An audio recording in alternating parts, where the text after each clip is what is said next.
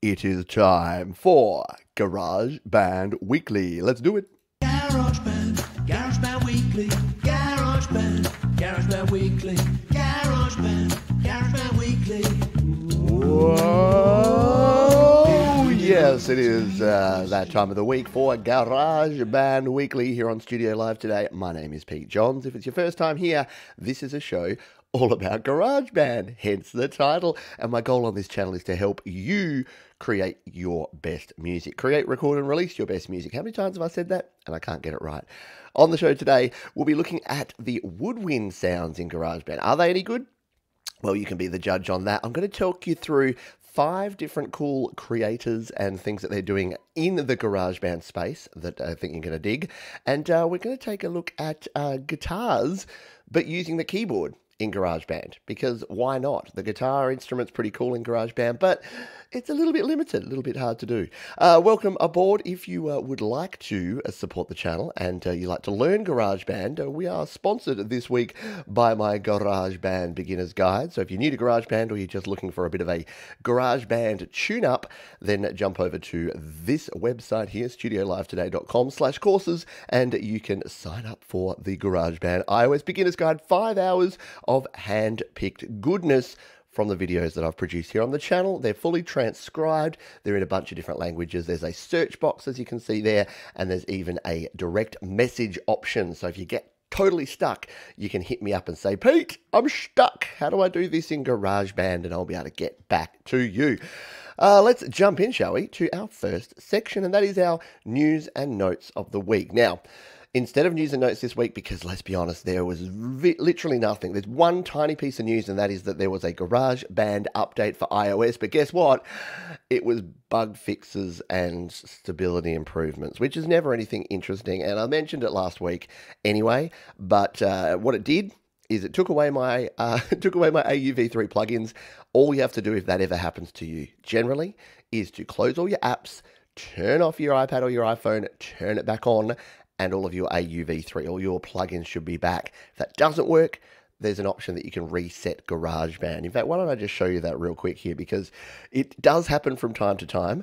And in case you've ever needed to do this, if you've reinstalled, if you've got the new update and you've just installed it, what you need to do here is come into your regular settings app here, scroll on down over here on the left until you find GarageBand, which is usually under G, that's where it usually hides.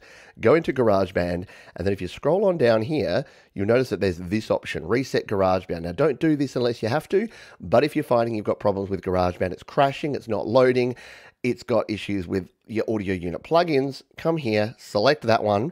When you restart GarageBand the next time, it'll go right back to that initial screen. Now, you don't need to, you won't lose any of your iCloud stuff, but you may need to come back in here and put things like note labels and iOS plugins and a few things back on, because it will reset you to your default settings. And sometimes you do need to re-download your sound packs for some reason. I had to do that on my iPhone. It was a bit weird. So keep that in mind if you have updated and you're having issues. But for the most part, on my iPad, it was being fine. It was only my iPhone that caused me problems. Let's jump in, because if you've looked at the description of this one already, you'll have noticed that's it. There is no other news and notes. So what I thought I would do this week instead is actually go through 5 different creators that I love in the GarageBand space, and highlight some videos of theirs that you may not be aware of. And if you're not already following and subscribing to these people, you probably should. So let's jump in there without any further ado and start with this one. Now, I mentioned this in the show in the last couple of weeks because our buddy, everyone's buddy, cool dude, Mr. Ron Ward, is doing this show here. Look, I've got to give it a bit of a like. Let's set a reminder for myself and give this one a like already. He is doing GBU Live. He's doing a couple of versions a week. He's doing his GBU Live and his GBU Indie Live, basically playing a bunch of music created in GarageBand. And he hosts the show, goes for an hour, a couple of hours, and it's just a great time. And because it's now here on YouTube, makes it super accessible. So if you're part of the GarageBand users Facebook group, or even if you're not, you can jump over there. If you're not a Facebook fan, well, guess what? You can catch up with Ron and GarageBand. The GBU Live and the 3rd edition is happening in just 37 hours' time. That's Wednesday night for me here. That'll be Thursday in the wee hours. No, Tuesday. Wednesday. Time is weird, man. But yeah, go and check that one out. It's down in the description. You can check that one out. Let's jump over here and talk about Mr. Dan Baker. Now, I haven't spoken about Dan Baker for a really long time. There he is. Look, he's got some exceptional looking lighting and cameras going on there. Dan, you've updated your camera and your lighting game. Very, very cool. So this is a good one. This is gain and recording. So if you're recording and you're in GarageBand and you're like, oh, how do I set my gain? I've got my audio interface and then I've got the gain setting in GarageBand. What's the difference between gain and volume? Is there any difference? Guess what?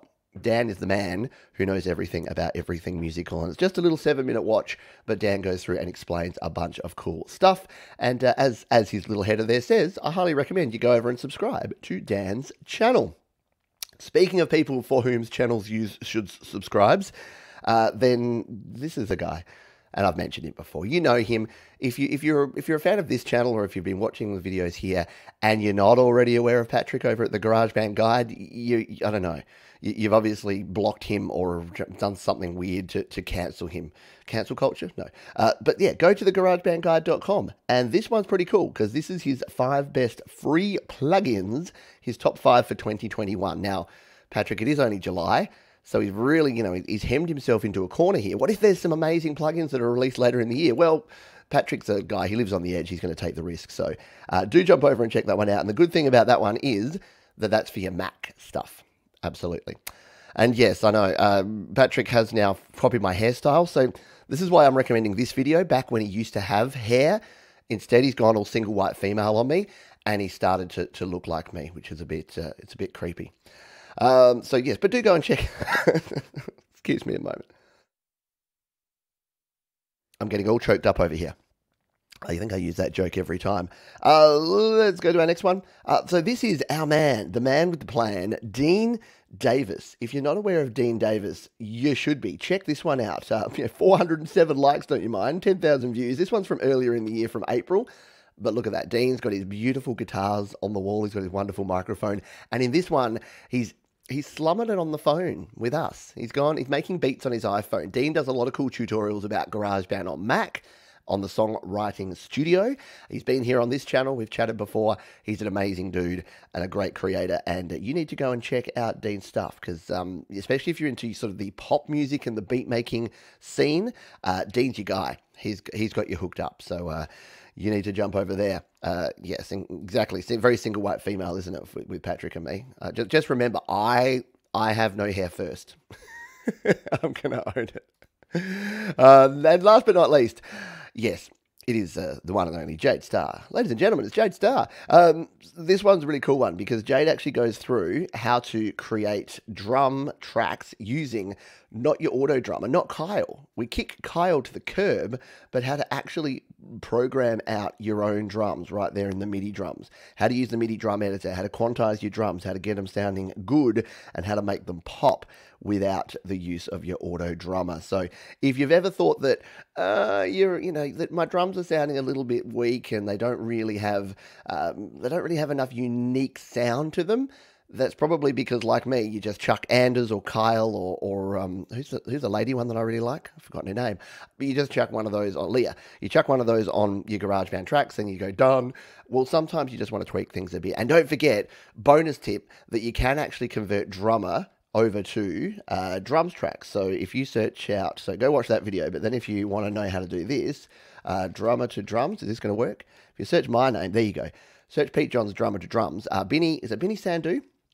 I think that gave us the idea of how to do this one. You can actually convert your drummer tracks. So you can start with a drummer and then you can actually convert it into MIDI drums like that. And then you can actually use those to your heart's content. Look, I'm wearing the same shirt.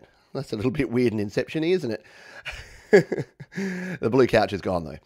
So there's 5 creators that you can check out. So just to reiterate the people that you should be checking, you should be catching Rod Ward on GBU Live. You've got to get over to Dan Baker's channel. He's a delightful gent and has a lot of great information over there. And he's super smart when it comes to everything, but especially music and the theory side of music and the practical side of music and everything.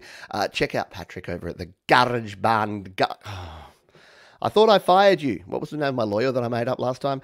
Anyway, he did forbid me from doing accents, but I'm going out. I'm being a rebel. Go check out Dean Davis at the Songwriting Studio. He is a wonderful dude and makes amazing stuff.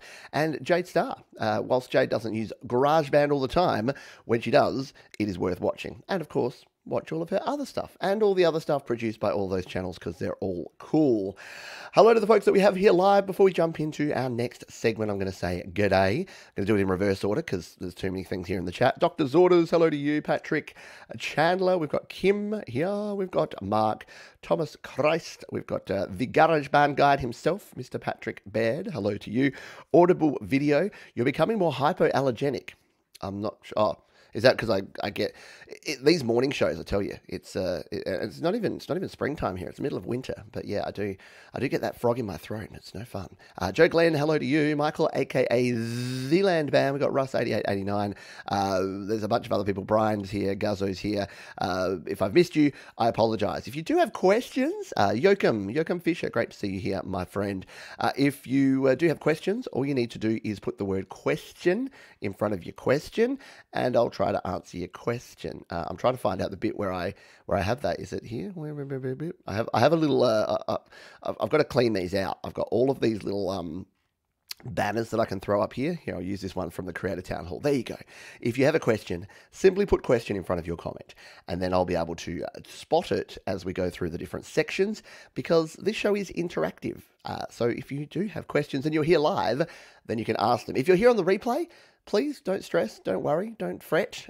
You can just ask your question down in the comments. I answer, at this stage, every single one of them. There is going to become a time where I can't answer every single comment on every single video, and I can't answer follow-up comment. Like, I can't get into a two-way conversation because the time is just prohibitive. So if you've ever commented on a video and I've replied, and then you've asked a follow-up question, you're like, man, that Pete guy's such a D-bag. He never responded to my response to his response.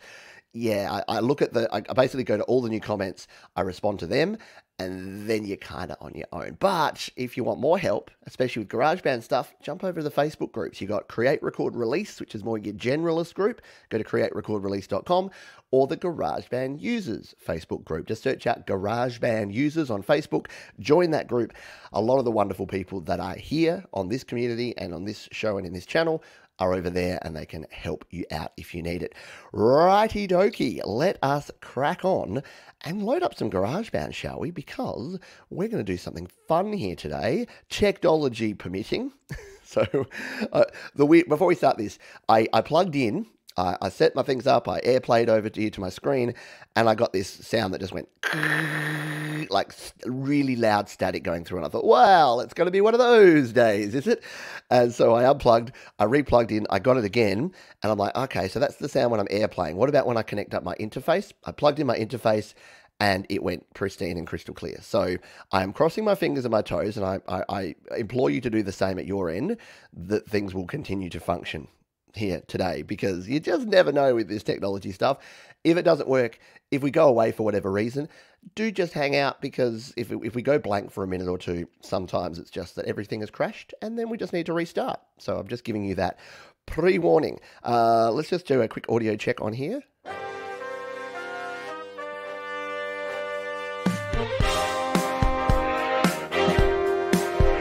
Audio seems good. Levels seem good there. So we will jump in there. Jimmy Townsend, thank you for your question. I will try and get to that after I do this segment. I apologize. It's just, if it was a minute earlier, I could have answered it. But hold that thought. And same with you, what's up, Doc? Then hold those thoughts, and I'll get to you after we do this section on Woodwind. And Guzzo too. We've got questions coming in galore. So yeah, please hold those. I'll try to get back to them and remember them there. But I may ask you to ask them again. I know. I apologize. All right. Let's jump in here and get set up. We'll go to the keyboard here. Woodwind sounds here in GarageBand. Are they any good? How do you use them? Let's jump in and take a look. So we're here in GarageBand. We've gone to our keyboard instrument, and we're going to tap on the More Sounds button down here. This is going to give us all of our main categories, or in fact, you need to tap here to go back to the main categories here. And what you'll notice here is you've got your keyboards, your Alchemy synth, your synth classics, your synth bass, your synth leads, your synth pad, your FX, and your other. And it's the other that I want to point you towards, because this is where a lot of cool sounds are actually hidden. And today we're looking at your woodwind, which is going to include these, or well, wind in general, really, because the flute's not technically woodwind, but we're going to look at the flute, the clarinet, the oboe, and the bassoon, because we're going to be able to create some cool sounds with these. Now let's do it like we would a regular track. So you'd normally start with like your bass instrument, you'd layer it up through some sort of pads, and then you put some melody over the top. So what I'm going to do, I'm going to lay down a bassoon track as our bass sound. We're then going to use oboe and clarinet to create a bit of a nice sort of harmony pad, and then the flute's going to do the heavy lifting at the top. And we're going to try and create ourselves a little ditty here. So we'll tap on bassoon, and you're going to get this one. There's your bassoon instrument. If we tap here, it's actually a pretty nicely sampled sound. Now, the only controls we have here are your attack and your release. With something like this, you generally want your attack to be right on there, unless you're doing like a pad sound, because if you put the attack up like this, maybe you want that effect. I tend to want, if I'm doing like a bass sound, I want it to hit right on the bass. And the same with the release, I'll put that around the middle. So I don't tend to touch much of that, but you can adjust that if you want to. Now, like most of our instruments on here, we can play it as an individual note here, or we can tap on the chord strip and go into chords view, which is a little bit weird when you're using a single note instrument, like a monophonic instrument. So as opposed to other instruments that may be polyphonic, something like a bassoon is monophonic. But we can also use something called autoplay. Yeah, you know it's here. Autoplay. So if we wanted to tap on this one, that's a pretty cool one. Autoplay. I don't mind that. Maybe we can build something around that. With autoplay, don't forget that you can tap with one finger. Let's just, in some of these instruments, if you tap with two fingers, you get something different. Let's tap two fingers on there. No, it's the same. And what about three fingers? No. So in this case, with the bassoon, we've only got our 4 autoplays. So you've got 1, 2, 3, 4. You can choose a different one and you autoplay it.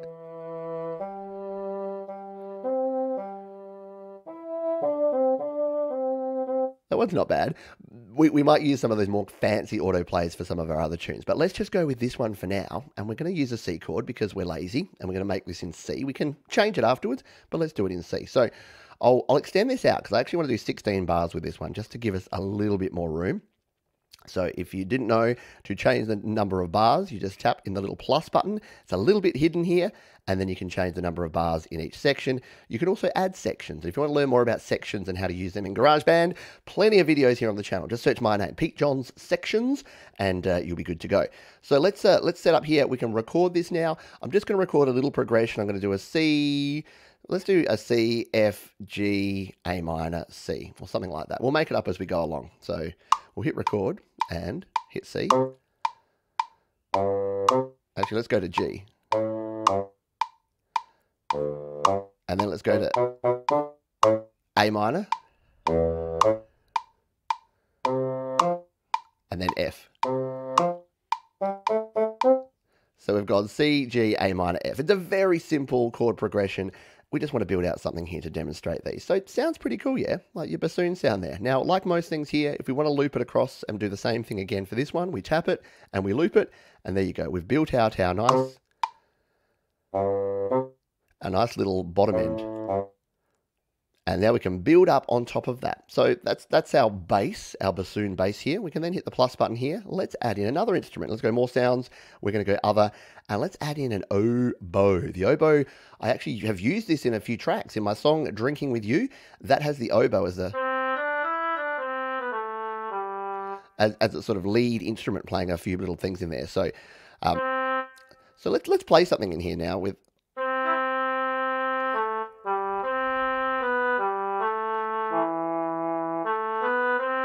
something like that, I think. So I'm just going to make something up that goes with that chord progression and play it in manually this time. So you can use autoplay, and then you can use something manual here to sort of complement it. So we'll hit record and...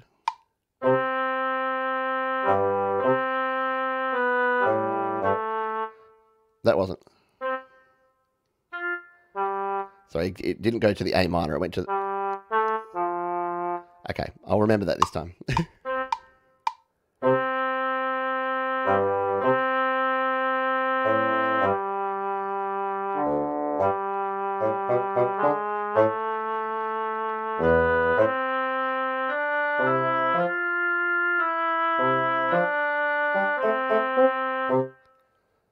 There we go.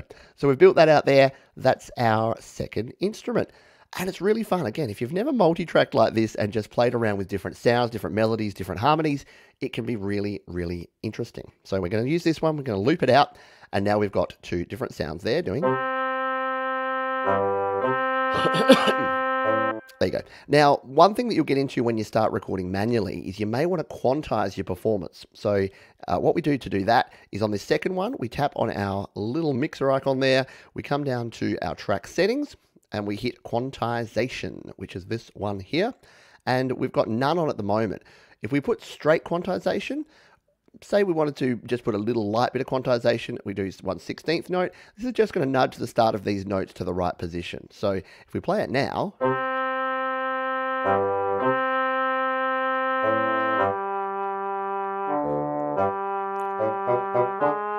and you can hear there, it's actually put them a little bit off because this has sort of got a swing rhythm. So what I would actually do is I'd do it swing, and I'd do a light swing quantization if I wanted to quantize this at all. So it sounds more in the pocket like this.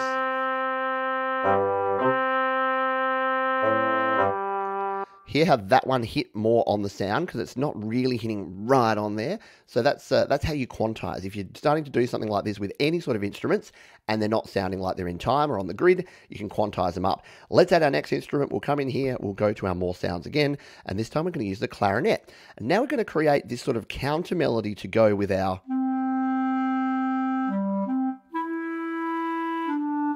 So because we started on a C, we're actually going to start on an E with our clarinet, which is going to complete that triad there. So I'm sorry, I didn't warn you that there'd be theory involved here today. So let's just record something in with this clarinet. So we'll hit the record button again and we'll play.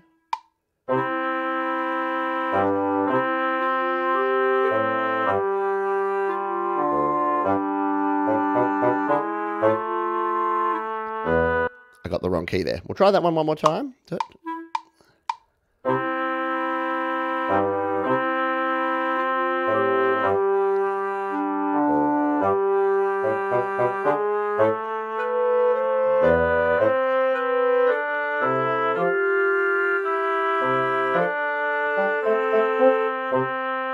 There you go. We've put a clarinet in there. We're creating something very unique here. A little bit of something. All right, so we've got that, our first 8 bars. We're going to then loop those over again, so it's going to repeat through there. Now, there's one note in there that I wasn't particularly happy with. It was that second to last one. So what I'm going to do is tap on here and hit the edit button, because, yeah, we can play this in.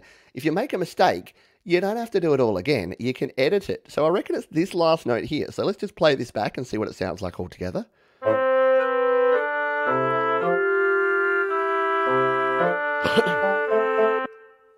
So that note there, it kind of works with the chord, but I reckon if we bring it down there, it's actually going to sound better. Let's just play this back now. And all you have to do that is tap it and drag it. So let's play this again.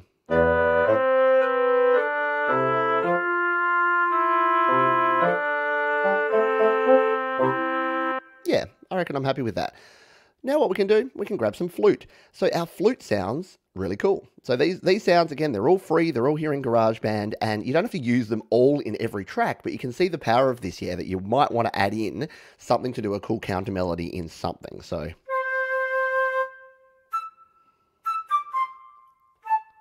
let's do something up here with the flute, but let's just see if our autoplay is going to work with this now. So if we tap on our chord strip view and we go this number 1 autoplay that we did before, let's see what this is going to sound like.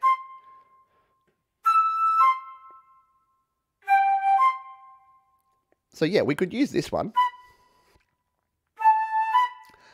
Or let's just try, if we go really wacky and go to number 4, is this going to work in with our arrangement?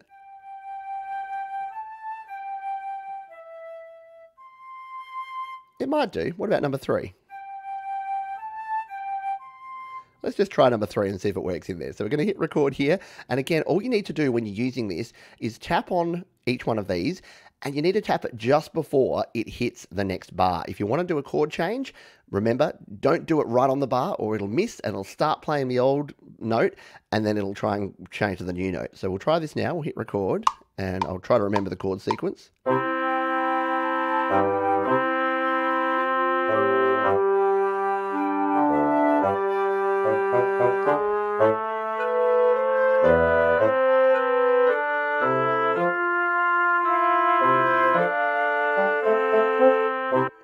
There you go. So that is our 4 wind instruments together here in GarageBand. That was a super quick demo here, just so that you could hear what they sound like, that they're actually pretty darn cool. And if you're using these to complement your tracks, then you're going to get some good sounds here. The last thing I'll show here is that we can, of course, then mix these. So you may want to just make sure that, some of those flute sounds were a little bit harsh there. And the cool thing is, if you're adding like a wind ensemble to a song, move it around. So what I'd probably do is I'd probably put the bassoon, we'll just move this, we'll pan this one slightly to the left, we'll pan our oboe slightly to the right, we'll then grab our clarinet and push this one further to the left, and grab our flute and push it further to the right. And if you're listening on a stereo speakers or headphones, then you can hit play on this one.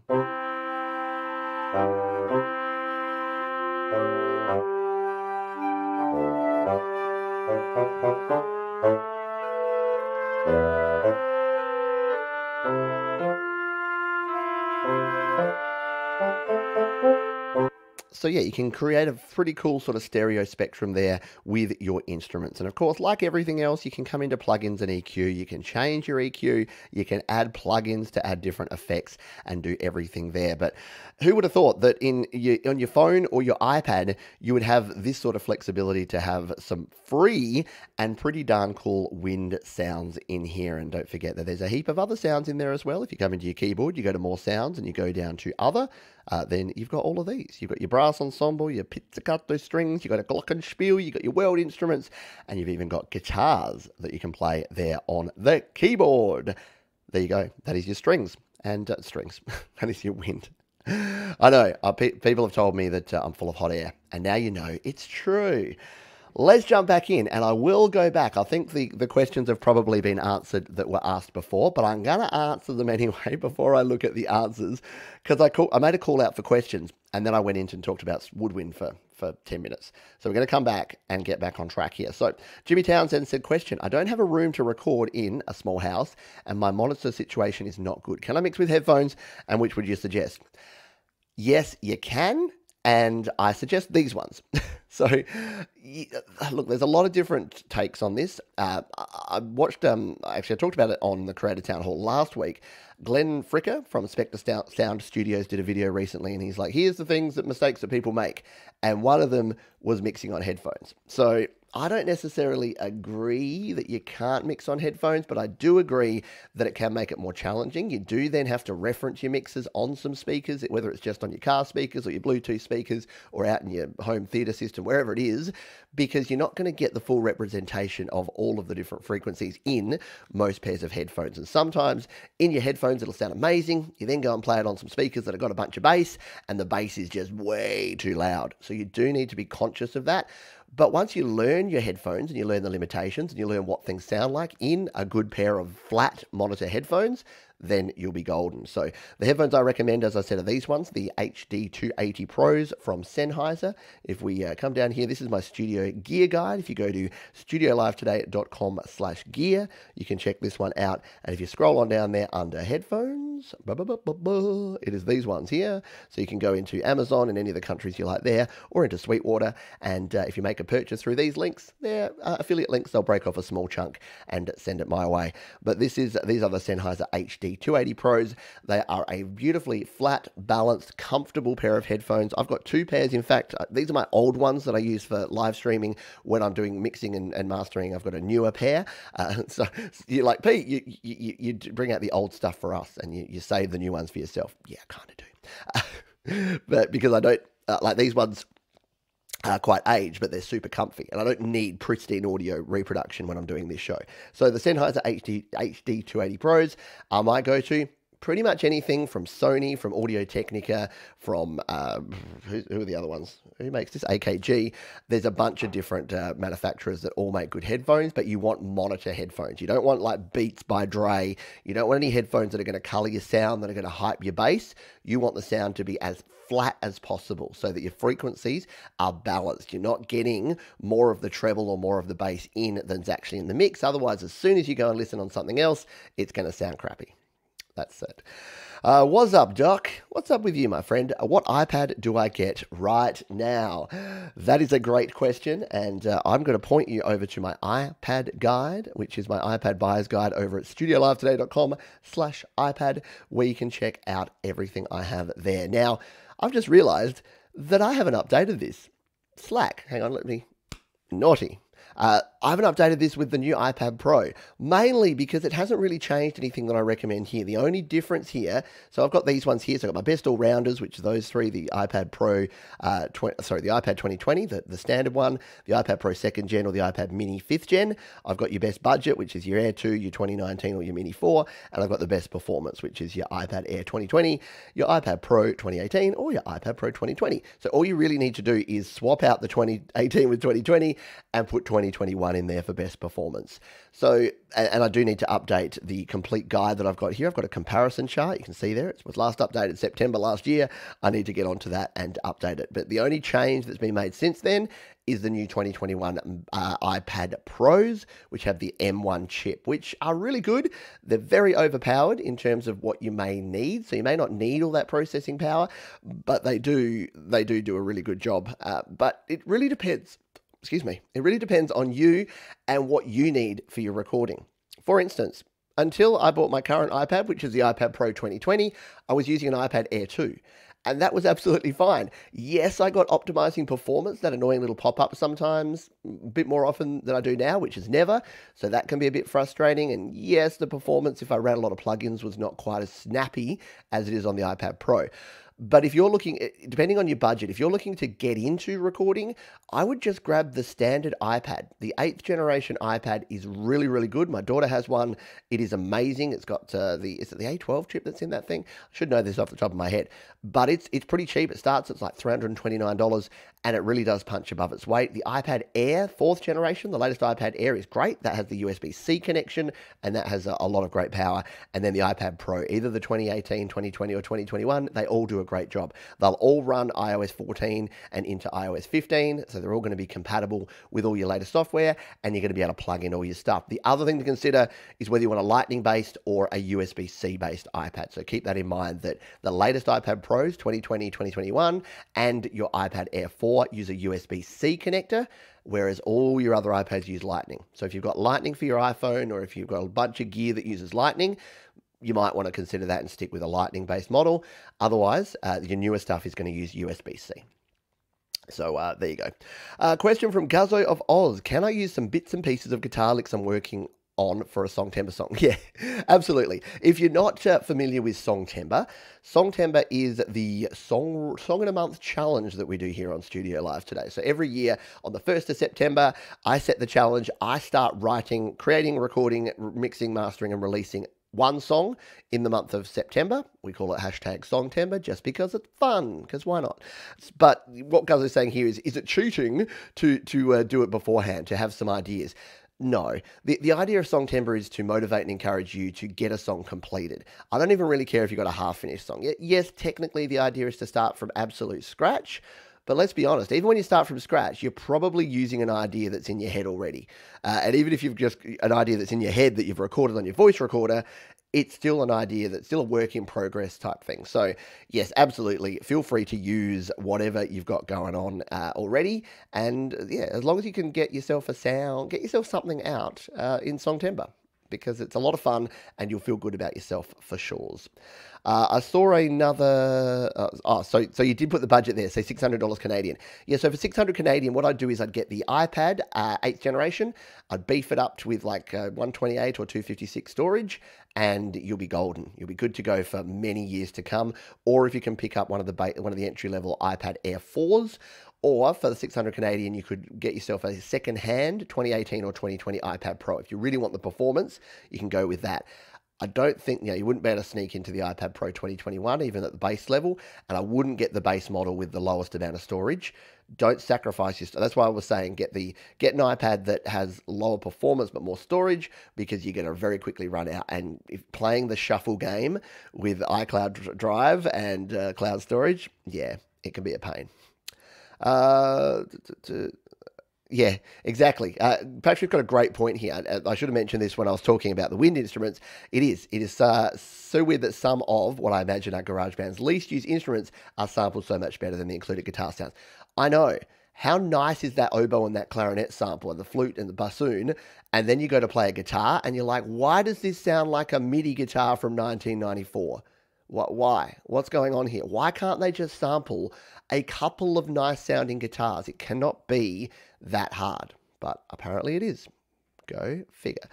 Thank you, Mark. Yes, so Mark sent you to the iPad guide, which I promise I will update this week. But again, it's all pretty much the same. Thomas Christ uses the ATH 30s Audio Technicas, so they're great as well. And yeah, the other stuff is over at your Gear Guide. Question from Kim Harden Hudson. Anyone ever tried one of those mic isolation shields to help with sound and bouncy off walls? Helpful or no? I haven't. I've spoken to people who have, and they say they're not great. I guess it depends. If you're in a super, super reflective environment with nothing soft around you and lots of parallel walls that are going to bounce things off of, then yeah, it's probably going to do a better job. Is it going to be better than just hanging up some packing blankets or some curtains or some soft furnishings around you? Yeah, maybe a bit. So I would go the low tech, the low cost version to start with, and that includes things like recording in a walk-in robe surrounded by like old coats and things. That can work out really well. Make sure you're near some soft furnishings. In this room. I've now got a bed and I've got two curtains here, and I'm facing into a corner, so I don't get a whole bunch in the way of reflections. You can hear that there's a little bit of reverberance in this room, but it's not actually too bad, especially if you're using a microphone that just picks up directly in front like this one. It's a condenser mic, but it is a handheld condenser, so it's actually just boop. It's a front address mic. So yeah, I haven't personally tried them. They do look cool, and I've seen that the Facebook ads and the Instagram ads with the thing that goes around, and yeah, look, they're gonna stop some of your reflections. But to me, sometimes I think stuff like that is solving a problem that either doesn't exist or isn't really as bad as you think it is. Unless you're finding your recordings are really echoey and reflective. When you solo it, it might sound a bit that way. Let's be honest, you're probably going to add reverb and delay and then mix it in with some compression and then have a bunch of other instruments. So are you really going to hear that at the end? And I know we're not going for mediocrity here in our recordings, but you also need to keep in mind that, yeah, we don't need the best and the greatest gear. Try the low-cost solution first. That's my recommendation anyway. And a lot of other folks have had some recommendations there. Hello, Mabe Ayub. Hello to David John Lees. I hope you are doing well. Loner Stoner, 666. Hello there. Complete the triad. Yeah, no, I should have completed the triad when I was doing that, doing those wind instruments. All right, I'm going to scroll down to the bottom here. So if you had one in between there, it's I apologize. John David Lee says, this will be my first Songtember. Welcome to the fun times. Yeah. So yeah, but by the way, Songtember, it's not a competition. It's like there's no prizes. There's no, this one's better than that one. The prize is that if you get to, well, actually there is one prize. I will buy your song. If you release your song on iTunes, I will buy a copy. So there's that, but apart from that, no, it's not a competition. It is just, if you get to the end and you've got a song, then you're done and you're good. Thomas saying that the first gen iPad Pro is still a good choice. Yeah, I've got a first gen iPad Pro kicking around. It's got a cracked screen now, sad cry, but it is a good option because it's got the Lightning connection. It has a headphone jack, which is super handy actually. But it's still got decent processing power as well. Right. Let's see. Have we got... There you go. Kim says, I'm facing a corner with fabric on one wall and regular wall on the other. Yeah. So I think you'd probably be okay. The only thing, yeah, like I say, if you've got... so if you've got like one of those clothes hanging things that you can put a thick blanket over or something like that to put behind you, just to absorb it. You're basically in a war against flat surfaces and you're a war against hard surfaces and parallel. So anything that is flat, hard, and parallel, unfortunately, most of our rooms are boxes with 4 walls that are like drywall or something like that, which is actually the worst thing it can be. So what you can do is tilt yourself on an angle so that you're not getting a reflection bouncing straight back at you. The reflections are bouncing off to the side, so hopefully they don't come back into the microphone. And most importantly is to make sure that behind you, yeah, there's something soft. So you don't have that bouncing. Because the worst thing you can do is be parallel. So you sing out that way, it bounces back to the back of the microphone, which is not going to be too bad because your back of your mic's got a lot of sound rejection, but then it hits that wall and then it bounces back into the front over your shoulders. So that's the thing to keep in mind. If you can reduce the amount of reflection going on, then you're going to be good to go.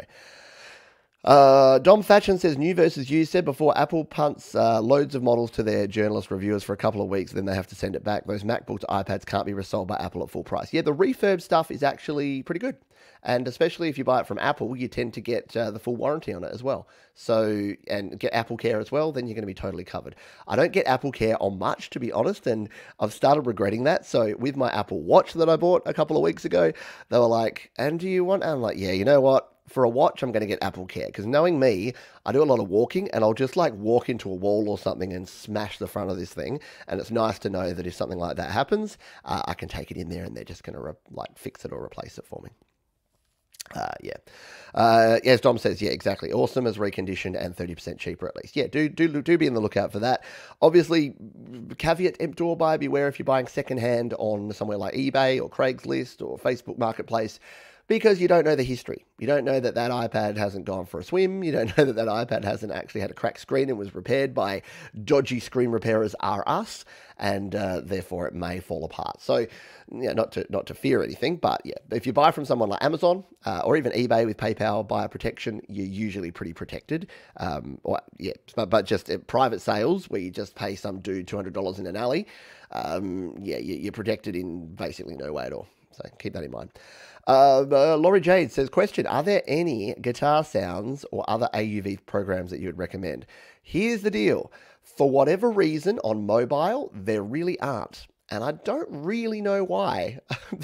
there's a lot of good. I've said this before and I've complained about this before here on the channel.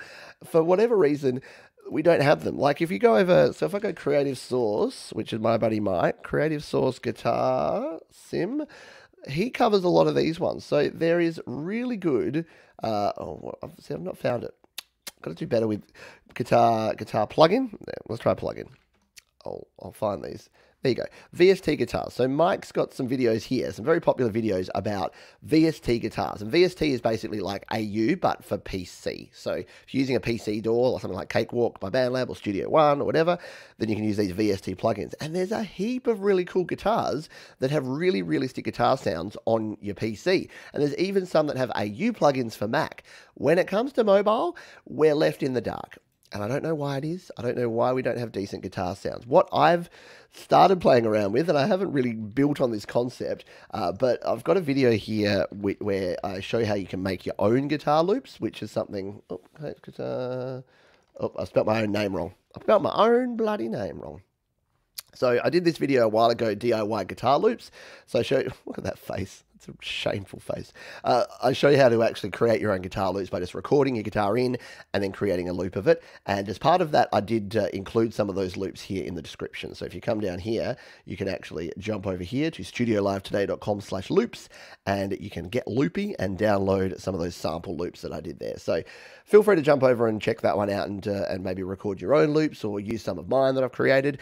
But yeah, someone needs to create, I know Jade's talked about this, someone needs to create an app that's like a chugga app where you can just play cool metal guitars and rock guitars, because it's really just a sample. As we've seen with the oboe and the flute here, and as you know from the pianos and the other cool instruments you have in GarageBand, as soon as you sample something and then you can play it back, as long as you sample sort of every note, then you're going to be able to get a good sound, but I don't know. But yeah, if you're playing a guitar, you can use something like Tonebridge.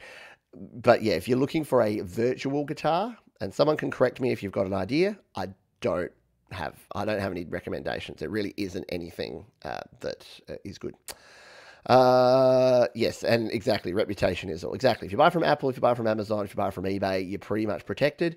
If you buy privately, you do that at your own. The reason it's much cheaper and it's more expensive to buy through Amazon or eBay or Apple is that, you do get protected by that. Question from Kinetic Music, and then we'll jump back over and get into our final couple of sections. It says, question, would you say 64 gigabytes is enough for an iPad or iPhone? It's the absolute bare bones minimum, to be honest. I would always go 128 as a minimum these days, just because as soon as you're working with audio files, especially 24-bit 44.1 kilohertz audio, if you're recording real tracks, you need 128. If you're virtual tracks, so if you're creating beats and if you're using loops and if you're creating virtual instrument tracks, 64 is probably enough. As soon as you're plugging in a guitar or a microphone and recording anything else, I would say go for at least 128.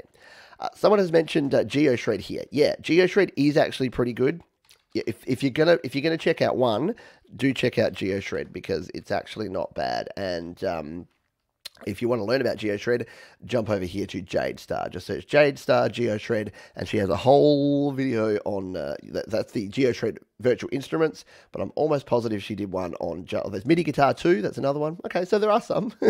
No, MIDI Guitar 2 is the other way around. That's using your guitar to play MIDI. But yeah, search for GeoShred. I think Doug at the sound test room has done some. If we go here, sound test room, GeoShred. Yeah, there you go. Let's play with GeoSwarm, and then yeah, there's a heap of videos there. So go and play with that. Maybe I need to check out GeoShred more myself. I haven't ever really played with it. I do have a version of it. I think I have GeoShred Play. I don't know. Joe Glenn says, that's what I have, and it's not, especially if you do video as well. Yeah, you'll very quickly run it, especially if you're doing video, you'll very quickly run out of storage. Of course, you can use iCloud Drive, you can offload stuff to Google Drive, Dropbox, you can plug in USB drives, but yeah, I would future-proof yourself and plan to have a little bit more than that, than 64, if you can. If your budget allows for it. I know, but I would, again, if you're between a Pro with 64 or an Air with 128, I'd go the Air with 128 every day because you're going to get so frustrated running out of stuff. All right, let's jump in now to our rant of the week. So I need to come back here to my GarageBand for this one. So what is the difference between inter-app audio and Audio Unit V3 here in GarageBand? Well, it's subtle, but important. And the easiest way to show this is to actually show it.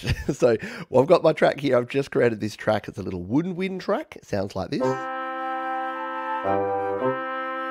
Very jaunty little ditty. And what we're going to do is I'll show you how we can add a piano using an external instrument. I'm going to use Ravenscroft 275. It's one of my favorite piano instruments. It's not cheap. There are other third-party plugins that you can use using the same method if you want to play around with it yourself. So we're going to come over here to external. And what you'll notice here is there's two options here. There's audio unit extensions and there's inter-app audio. Let's tap firstly on inter-app audio. And here's all of my inter-app audio plugins. I'm going to grab this one, the Ravenscroft 275, and it's going to bring up our instrument like this. We can play it, and we can record in. So what I'm going to do is record. Now, what you'll notice here is that we're not in GarageBand anymore. It's actually opened up this app, but we've got this little window here of GarageBand that's going to link us back to GarageBand. So if we want to record in here using this app, we hit record there. It starts recording.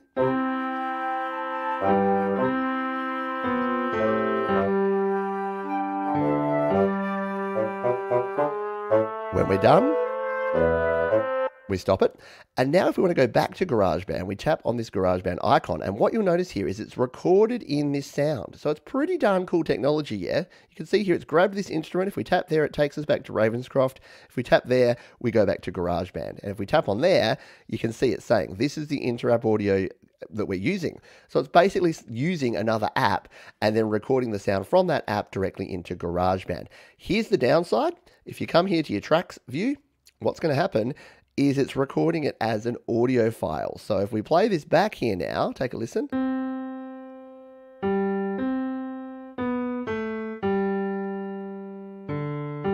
So it's not bad, but did you notice that some of the timing on some of those notes was not exactly perfect? We can't fix that, or at least not easily, because there's no edit function in here. If we come in here, we can go to our settings, we can change a few things like the gain and the speed and the looping, but we can't actually edit that audio. So what do? Well, you can use another technology called AUV3 or Audio Unit plugin. And we do that by tapping here. And this time we're going to go Audio Unit Extensions. You get a very similar sort of menu here with all of your AUV3. Now, keep in mind, some instruments are only inter-app audio and some are only AUV3 and some allow you to do both. That's why I'm using Ravenscroft here because it lets you use both. So we'll tap on Ravenscroft 275. Now, what you'll notice different here is instead of it loading the app, it's actually embedded the app right here inside GarageBand. So this time when we record, if we come back out to here, we'll just mute that first piano so that we're not playing this twice. We'll bring our other instruments back in here. And this time if we tap here to go back to our instrument, let's record this one in here. So hit record and...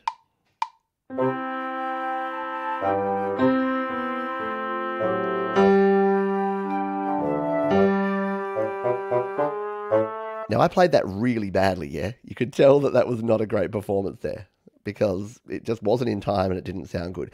But here's the beauty part. Because it's recorded in here as a virtual instrument, we can tap it and we can edit it.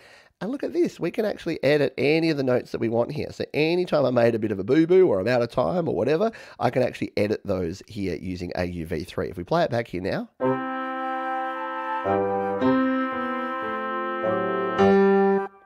So, I can change the position of that. I can do that. And some of these notes I didn't hit hard enough, like this one.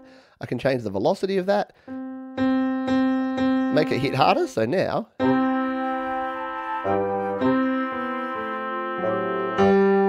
And we could even do fancy things like quantizing. So if we come to here and we go up to our little icon there, we can go to track settings, quantization. Let's go swing quantization. We'll do 1/8 note light swing.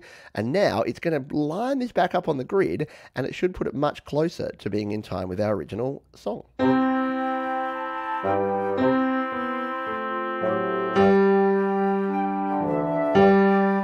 You can hear then that the velocities I would need to change around there. But that is the key difference here between your two types of external instruments here. Your audio unit allows you to record in as a green MIDI track that you can then edit, you can then transpose, you can then quantize to your heart's content. If you're using inter-app audio, still works great, but you then don't have the ability to edit. So if you make a mistake with that one, you'd have to come in here and delete it and then re-record that one back in using the same method. So there you go. That's the difference between inter-app audio and AUV3 for those who may have been interested. Someone in the chat said, is this a place for beginners? Yeah, I like to think that we welcome all folks here. We definitely do some more basic beginner type things like we did with the Woodwind instruments here today. We do some more complex things that we go into, which is some of the other tutorials that we do and some of the tips that we talk about, and everything in between. So yeah, if you're a beginner, intermediate or advanced, I do a lot of videos where I'll do something about, say, the strings that I did recently. And I got people that are like, Pete, I've been using GarageBand for 4 years and I had no idea that you could autoplay 3 different types on each one. So instead of 4 autoplays, they now have 12 of them to use. So yeah, I think we try to cater for everyone, but I mean, you can't cater for everyone, but we do try to cater for as many folks as possible. Let's see if we have any other questions. Yes, Ravenscroft is great and House Mark is also quite nice and less expensive. Yeah, there's a lot of other ones. There's what's the one that Jade showed the other day that's a piano one? I can't remember. Tom might remember. Yeah, there's a lot of cool different instruments that you can play around with, but Ravenscroft 275 is very, very cool. On the space stuff, yeah, Thomas Christ talking about here that you can get 2 terabytes for $10 a month of iCloud drive. That is a great point. I recommend that anyway, even if you do get something with enough storage, because don't forget, the amount of storage you have and the safety of that is only as good as your ability to not lose it or break it. And the standard iCloud drive storage you get is 50 gigabytes. Someone correct me if I'm wrong, but I think it's 50. And then you can upgrade to 200, and then you can go to 2 terabytes, which is what I do. But yeah, 50 gigabytes, that's not going to really be enough. If you've got a 128 gigabyte iPad, you can't even back up that one iPad with 50 gigabytes. You need to upgrade. So yes, you're paying the Apple tax, and yes, evil, blah, blah, blah, all that stuff, corporation, but what are you going to do? Really? I know, I get people come into the channel and they're like, oh, Apple are so bad. I can't believe you pay Apple. Don't you know how evil they are? I'm like, you show me another platform, you show me another thing that's this size that I can create music and edit videos on, and I'll probably use it. And I know that people say, but Android does support this and this and this and this. I just haven't found a consistent experience on any other device, including Android, that I get on iOS. And I don't love everything about it, but it lets me do what I want to do. Bottom line, though, is you do you, right? If you don't like it and you don't like the company and you don't like the products, don't use them. It's as simple as that. Scroll past. That's my that's my motto of 2021. If more people just scrolled past instead of stopping and digging in when they don't agree with something, the world would be a better place. Because guess what? We don't all have to agree, but we do have to respect each other. And if you don't respect people, you're a dick. Didn't think that's where that was going, but there you go. We're super low on time, and I've got 2 extra segments, so please let the affiliates know that we are going to run late. Thomas says pure piano and pure synth are good options too, and Jade's I think Jade's reviewed both. Yeah, I think so too. There you go. Exactly. Yeah, exactly. Dom says one of the joys here is watching people go from just starting, then 6 months later we're all like, what? Yeah, 100%. I love that too. That's why I love Song Temper, because I've seen artists grow that have done it both years, and I listened to their first track in 2019 and then their second track in 2020. I'm like, wow, this is you a year later. And it's why I harp on about create, record, release so much, and why releasing music is so important and pivotal to the process, because it gives you like a time capsule. I was listening to some songs that I wrote in 2015 last night, and look, they were fine, but they weren't what I want to produce now, because I can see all the mistakes that I've made, and I've learned from those along the ways, and I don't make those mistakes now. If I'd never released anything, everything would probably still be at that mediocre level. Anyway, that's my thoughts on it. C-Bar says, I'm currently struggling to understand BeatMaker 3. Great door, but difficult to use. I'm the same. I've opened that thing once or twice and gone, wah, and scurried back to GarageBand. So that's my talk. Lotus Stoner says, do you have any videos on how to use the plugins and EQ, as it's confusing to know what each of them does on the track? I have a heap of them here. So, in fact, I reckon... Do I have a playlist of them? I think if you go Pete John's plugins, again, YouTube is your friend. It's the second biggest search engine in the world. So do use it. So there you go. Plugins, this one here, this is a 13-minute video, and I'm pretty sure that this links you off to a bunch of other videos, but this shows you the absolute basics, how to add them, what each one of them does, and then if you want to, any of the plugins that have a name, you can just put in here. So if you wanted to go, what's one? So Pete John's GarageBand delay, or no, it's called the echo, isn't it? So you can go through each of the plugins, and I've got a video, there you go, on each one of those. So how to use it, what it does, all the different settings on there, Pete John's reverb, GarageBand reverb. So yeah, just search, go to your YouTube, use it like Google, and search out, and you'll find a heap of videos right here on the channel. Then you'll be good to go. There you go, exactly right. Exactly right. I've got I haven't even counted them lately, but I think at last count close to 2,000 videos in total here, and I reckon at least 12 or 1,300 of them are on GarageBand, and pretty much every topic you can think of. That's what we've tried to do anyway. Who are we? It's me. there's no one behind the scenes here, apart from like my wife and daughters, who do support me in many ways here with the channel, but there is no we. It's me. I'm not gonna go down the we path. Let's getting way off track here. Let's jump back on track here, and we'll delete out these pianos because they really didn't work for us. We'll delete that one. But let's go with our tip of the week. And we're going to do this. We're going to jump over here and grab a guitar. We were talking about guitars before, which is quite interesting. So, the guitars here in GarageBand, despite not sounding super awesome, are fun to play. And you can play them in chords view or notes view. But unless you know your way around a fretboard, it can be a bit intimidating. What if there was a way to, instead of using the guitar view here for your guitars, or the bass view for your basses, you could use a keyboard view instead? Well, that's what we're going to show you right here, right now. So let's go back out to our track view. We showed you there how we can select the guitar, but we don't want to do it that way. We're going to delete that one. And we didn't want an acoustic. We actually want an electric guitar here. So let's hit the plus button here. And instead of guitar, what we're going to do, we're going to scroll on across, and we're going to go to our keyboard and hit more sounds. Now here in more sounds, you've got your Alchemy synth there that you can go into. You've got keyboards, which you'd probably be aware of. If you've got the keyboard collection, you've got a heap of keyboards in there. You've got all your Alchemy synth and your synth sounds that you can use. But if you scroll all the way down, and sometimes it's hidden, so sometimes you've actually got to scroll over here on the left and tap on your other, you're going to get all these. And guess what? A lot of our instruments that you have to play using the bass or the guitar are right here to be played using the keyboard. So for this one, in fact, I've changed my mind. I was going to go with a hard rock guitar. I actually want a bass guitar. I want to get a P bass to go with my cool little woodwind sound here, because a P bass sounds cool, right? Yeah. And the cool part about this is you can even come over here and use these and autoplay. So I'm going to cheat. I'm going to use autoplay because I already know my chord sequence here, and I want to record a bass sound over the top of this. So instead of coming in and having to use the guitar, in fact, you know what, I won't use autoplay because that's kind of cheating, because you can do that in the guitar anyway. But let's say I wanted to do a custom bass line, but I don't want to use the bass guitar interface. I can just use the keyboard. So let's do this now, shall we? We'll hit record and we'll record in some bass.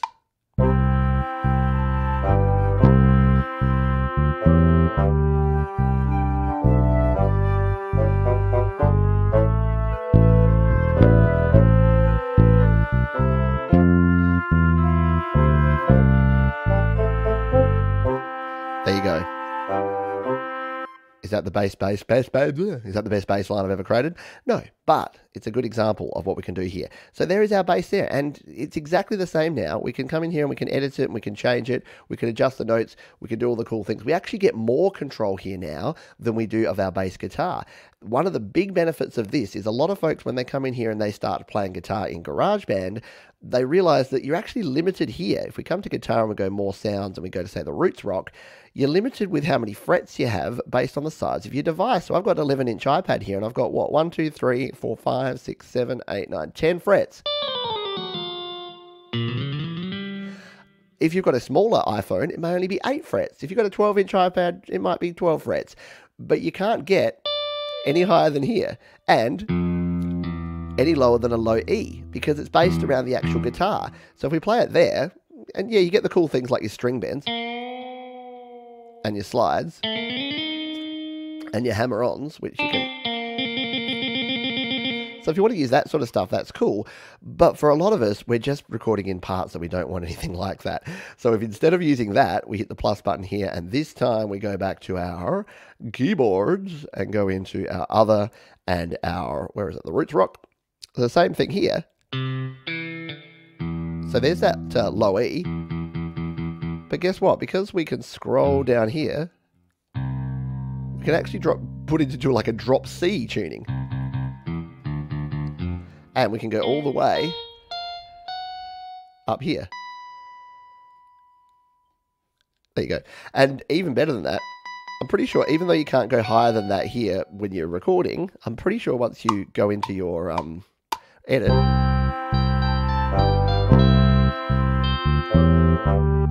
because we're playing it right here in your keyboard sound, once you edit it, I'm almost positive, correct me if I'm wrong, GarageBand, but we can now grab this and we've got more range. Yeah, we can. So there it is.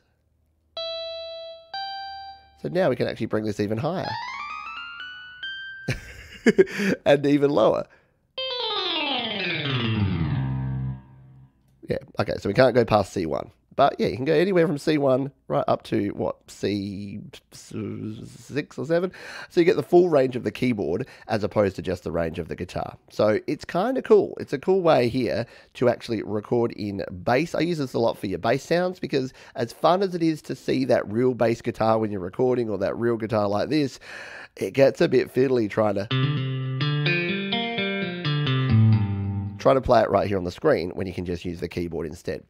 So there you go, there's your tip of the week.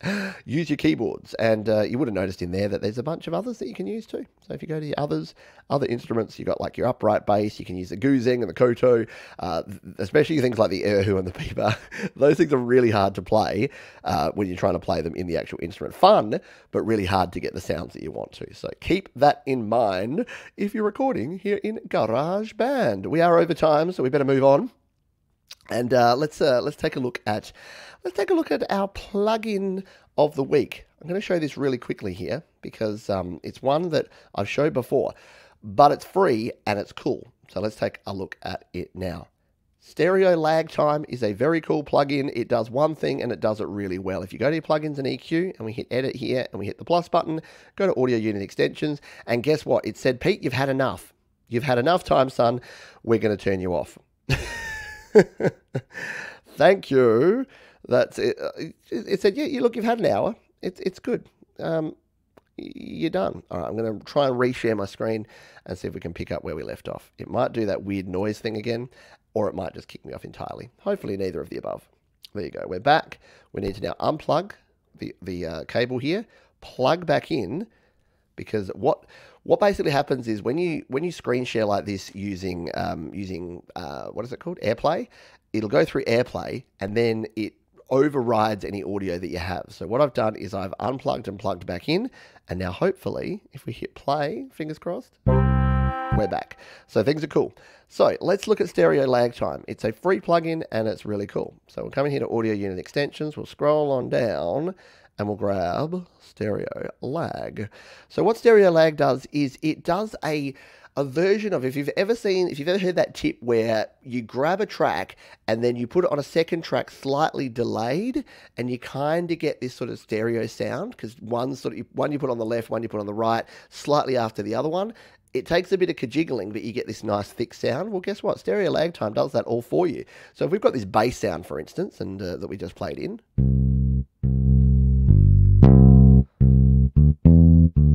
That's cool. It's right up the middle, but it could sound a bit thicker, yeah. So we've got the stereo lag here. What we can do at the moment it's off, we can actually push it right by a number of samples or left by a number of samples. And yes, it'll make it slightly off-centered, but it does actually thicken it up. So let's show you what we mean with this. I'll play it back and we'll just push it right by, like, say, 27 samples. Take a listen. As we push it further, hear it widening out.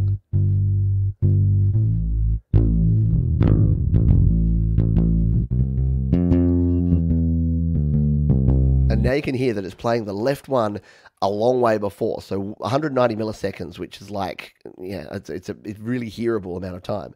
Hearable? It's a quarter of a second. So you can go right up to a quarter of a second, 250 milliseconds there, and that will really make it sound interesting. And you can go the other way as well. So you can go this way. So it's a cool little plugin, and it's similar to wider. So a combination of stereo lag time and wider can give you some really funky and freaky sounds. In fact, let's show you this in a different track here. We'll go to something that's got some vocals, shall we? So we'll come out of here and we'll go into my completed songs, and we'll grab what should we do? Let's go. Oh, that's what I was doing. I was trying to find what I was doing before. There we go. We'll go into Hold On, and this is my version of Hold On that we can play around with. So if we go in here to my vocals, which is not that one or that one, there they are. These are my vocals. You can hear it sounds like this. Life is long and you have much time. So using this plugin on vocal like this can actually be super cool, because we can come in here and we can add it and go stereo lag, and it just will add a bit of thickness to this vocal that can really work in the mix. So we'll bring this back into the mix. Sounds like this. You're in a rush and you don't know why. So let's grab this plugin now and we'll push this. We'll do it maybe about 100 samples, just so that you can hear a bit of the difference. You want it all and you want it now, but you doubt your talent. So that's a bit of an exaggeration, but if you only did it by, like, say, maybe 10 samples, it just thickens it up. Take a listen. Have much time, you're in a rush and you don't know why. But if you go too far, it starts sounding super weird. You want it all and you want it now, but you doubt your talent. However, that can actually work for say, a something that you want to like really accentuate. So for instance, in this part here where it goes into our chorus, maybe we would want it to do something weird like that. So let's just pump this up all the way and see what it would sound like coming into here.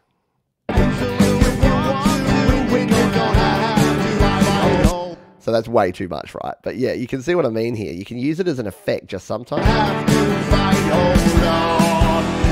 and used subtly, it can actually really add to your sound. So we'll remove it from there, or I'm going to get super confused as to why I put it on there. But stereo lag time, again, I love a plugin that's free, that just does a thing, and that does it really, really well.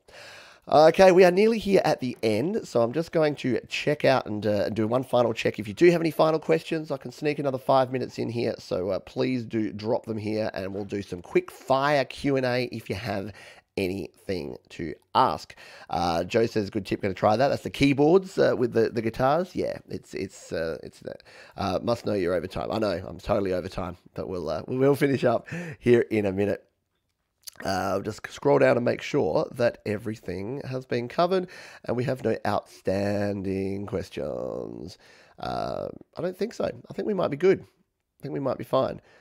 Seba says on Mac, I also tried Bitwig Studio 8-track full version, 299 euros.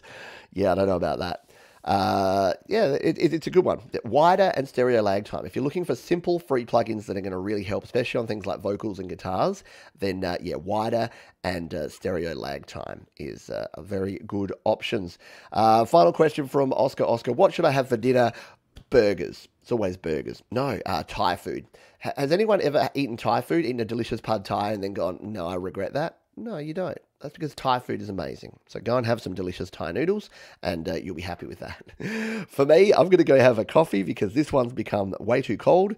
But thank you again for being here, and thank you. Oh, we've got one final question. All right, we'll sneak it in. French fries, yeah, delicious. One final question. My Bluetooth keyboard doesn't work properly in GarageBand. I think it might be because it's old. I feel it should still work. It's a Logitech ultra thin keyboard cover. How can I get it to work? I have a full video. If you search Pete Johns mouse keyboard, there's a full video where I cover all the different ways to connect USB and Bluetooth mices and keyboards. So, yeah, just so that we don't hold people up here, just go search Pete Johns keyboard mouse and you should find that one there. What was I saying? Oh, yes, I was saying this, that if you are starting out with GarageBand, or if you're a beginner, or if you're an intermediate user, or maybe you're an expert user and you just want to make sure that you know everything that you need to know to get the best out of GarageBand, do indeed jump over here to studiolivetoday.com/courses. That is going to take you to this page, and for just $10, you can get 5 hours of completely curated content that I've created just for you, all about GarageBand right here. So that is studiolivetoday.com/courses, and you can check that one out. There is a link down in the description if you want to check that one out, and you'll be supporting me and the channel here and helping keep the lights on here at Studio Live Today. That is it. That is it for our live shows for this weekend. I hope you had a good one. I hope you have a great week of creating coming up. We got a bunch of other things happening around the channel. We've got some tutorial videos coming out. I'm diving back into GarageBand on the Mac, so that should be a heck of a lot of fun. And we've got some gear reviews and things coming up over the next week. So do not fear, I will still be here. And we will, of course, when this finishes, it will take you to Your Music Live episode 58. So set a reminder for that one. That's happening next Friday, 2 p.m. Eastern, 5 p.m. Pacific, 8 p.m. No, the other way around. 2 p.m. Pacific, 5 p.m. Eastern, 10 p.m. Greenwich Mean Time. And if you've got a song that you want to submit to that, studiolivetoday.com/YML. Thank you for being here. Thank you, ball boys. Thank you, ball girls. Please be kind to yourselves this week. You need to, bit of self-love, bit of self-care. Be kind to other people because no one wants to be a dick, and keep creating. Thanks, folks. See you soon. Bye for now.